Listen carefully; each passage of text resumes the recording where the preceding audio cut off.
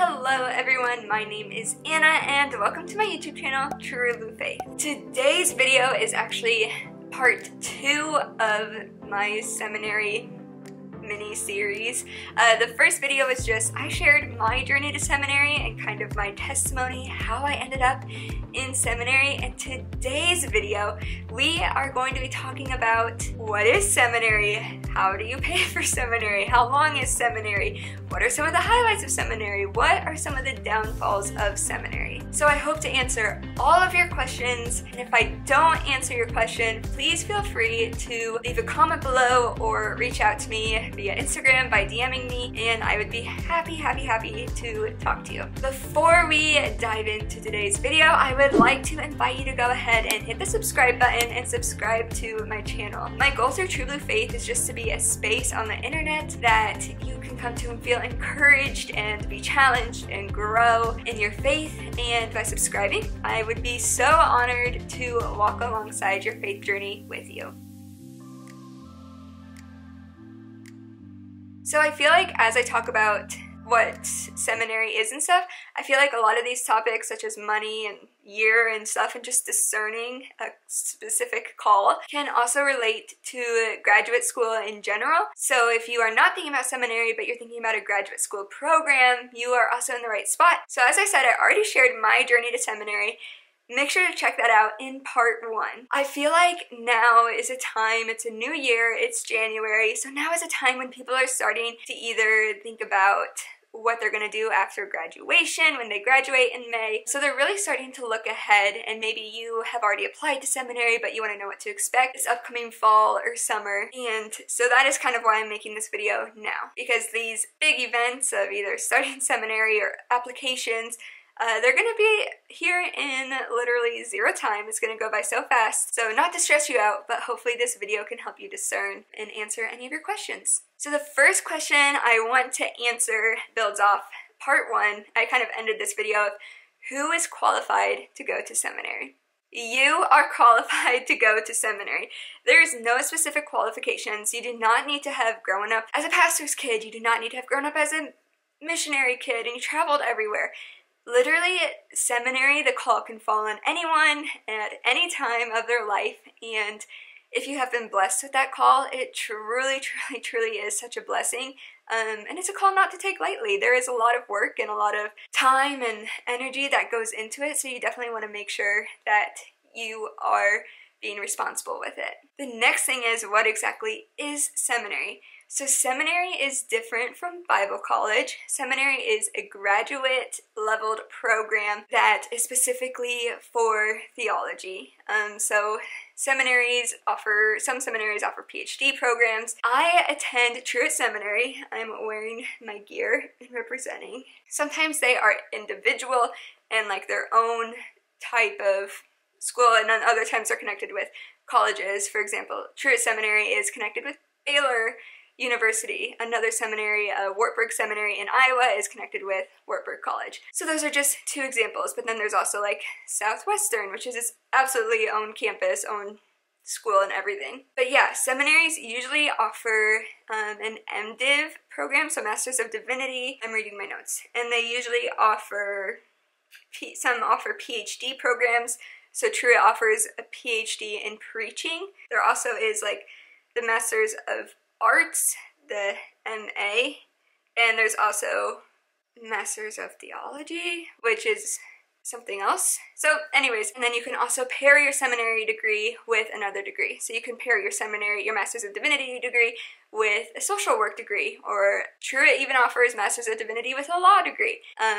MBA. So if you're interested in continuing your education in some type of theology, you'll probably end up at seminary. Okay, so the next question is, who should go to seminary? So if you are interested in working in ministry at any capacity, seminary might be for you. I would say that if you hope to one day be in a teaching position at a church, such as being a pastor, an associate pastor, some type of teaching and leadership position, you should definitely strongly consider seminary. If you want to get a PhD in theology, seminary is like a step that you will have to take. So literally, seminary can be for anyone. It used to be just for people who wanted to become pastors, but that's not the case anymore.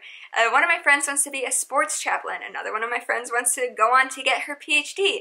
Another one of my friends wants to go into mission work, perhaps overseas or even countryside and in a church. So, and then another one of my friends wants to be a Christian publishing editor. Like, literally your options are endless. Seminary is not just for a specific person that wants to go and be a pastor. You can literally do so much with a seminary education. The next question is, why should you go to seminary? I think that the most valuable thing that I have learned at seminary is definitely the history of the church. I had no idea. We've learned about the canonization of the Bible, we've learned about church fathers, all the heretics. Okay, wait, here's a funny story. My first class in seminary, it was a Monday night, we read about Gnosticism, and literally as I was reading, I was like, oh, like, yeah, that kind of makes sense. Like, I was not ready for it.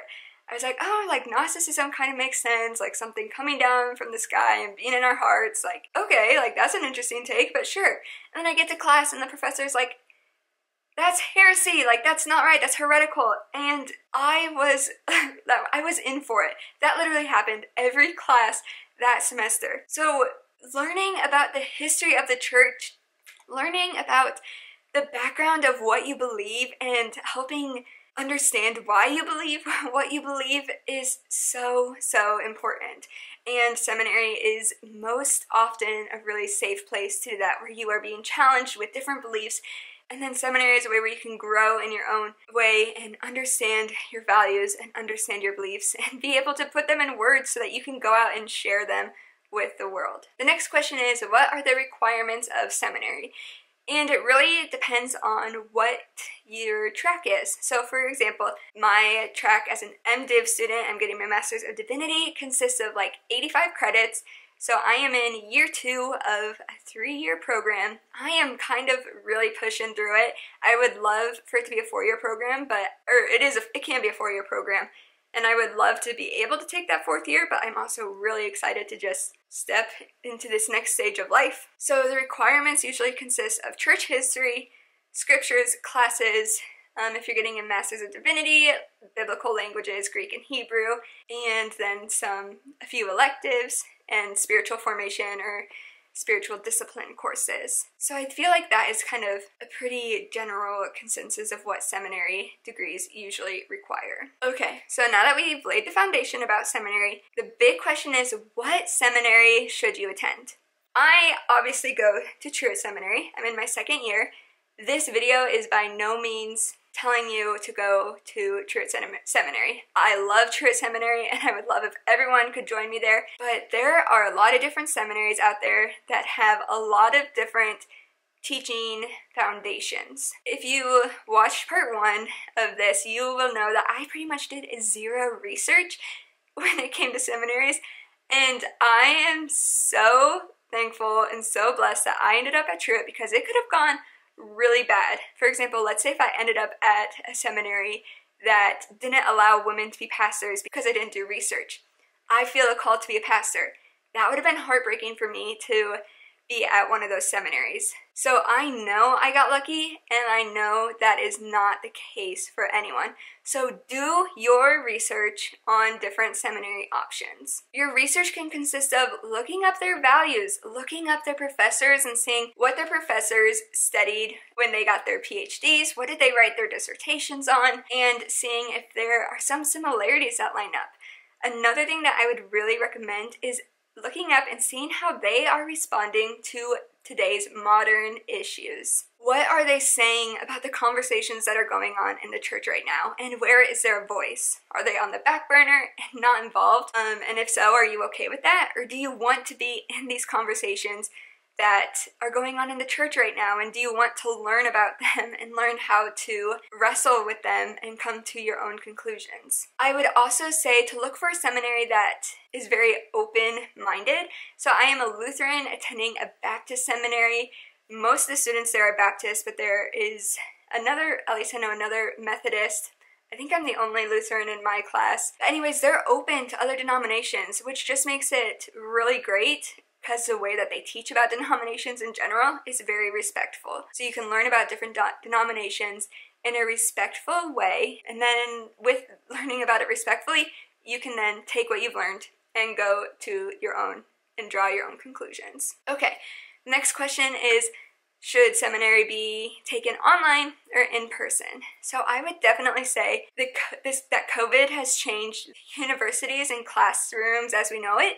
May not look the same for a really long time, if ever again. I definitely think the online option for classes is going to be more widely available in the future. If you are at a stage of life where you can take time to do in-person classes, I would recommend that. Getting to know your cohort, getting to know your classmates and people who are being challenged in the same way as you has been so important for me in my seminary journey, and I would imagine that it is also it would be very important for anyone. So the best way to build those relationships and build friendships like that, where you can trust and discuss these really hard things, I think is probably by building them in person. So I would definitely recommend looking at an in-person seminary program. However, online programs have changed for good. They are more personable, they are more intimate now. It's not just like, you know, you will never meet your professors. I think that either online or in person, both are great options.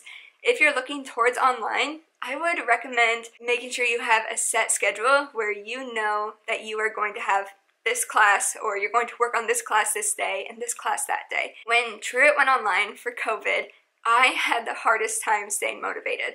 There's a lot of other things going on in the world, and some of my classes moved to, I think it's asynchronous, where they don't meet at the same time, and they were so hard to make myself do it because I wanted to be watching the news or picking up a new hobby, like starting a YouTube channel. So I would say if you do online, you need to be motivated, and you need to have people that will hold you accountable and make sure you're doing your work.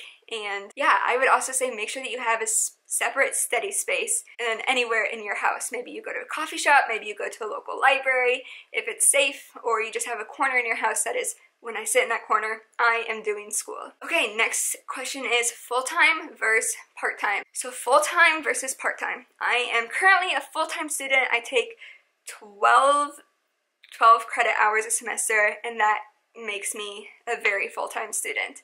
Or part-time students usually either also have a family or have a full-time job that they are also juggling. We have a couple of part-time students in my class, and I would like to say that if you are thinking about going to seminary and you have a family or a full-time job, you're amazing. I am literally so amazed by the part-time students who are able to juggle all these things, and then there's even full-time students who are juggling all those things, and I can hardly take care of myself and Homer and get everything done. So if you're someone looking at part-time because you're juggling other things, you're amazing, and do it, because it can be done. If you have the ability to kind of drop a lot of things and spend a lot of time in school and do full-time, I would recommend that. Also, I mean, that's what I do, so I would definitely recommend that. And I think that would be a wise decision if you don't have other things going on. So the next question is, what is the time commitment of seminary?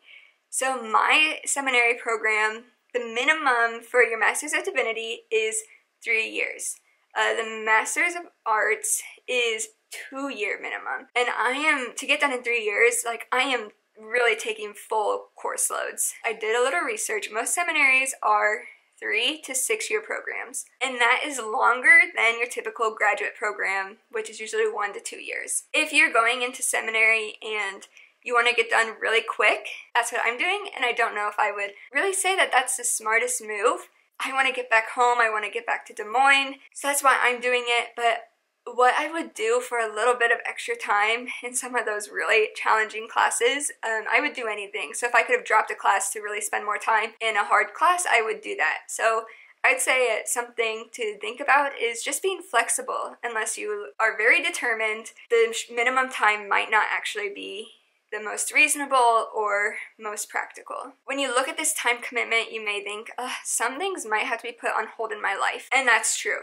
Some things will be put on hold in your life if you're going to seminary. And I want to say that that's okay. As a 25-year-old, I see my friends who are really starting to excel in their careers, and I have other friends who are starting to have families and children, and I'm so excited for them, and sometimes I wish that that could be me, but I also know that things just are on hold right now, and that's okay because I believe I am right where God wants me. So if you're kind of in that situation, things are on hold right now, you look at others and start to compare yourself and maybe it doesn't give you the best feeling inside, stop comparing yourself to others, and I want to encourage you that you are right where God wants you. The next question is about money. How much does seminary cost?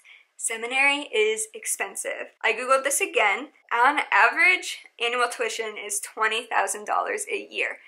That does not include living, that does not include books, that does not include if you want to travel abroad for a class. So it does get expensive. I am very fortunate that I am on a significant scholarship that covers a lot of my tuition. These scholarships are offered through Truett Seminary as well as through the sports ministry program, but I also know that other seminaries offer scholarships as well. So when you are looking at seminaries, that might be another thing to look into is what are their scholarship options and how much is it going to cost you? Although seminary is really important and can really form your faith, I don't think it's necessarily a place where you want to go to get into extreme debt. A little bit of debt is fine. I would say look at scholarship options. Your school might not offer them, and if that's the case, it is okay to fundraise. Okay, sorry if it looks like I moved. My camera just died, even though I could have sworn it was fully charged.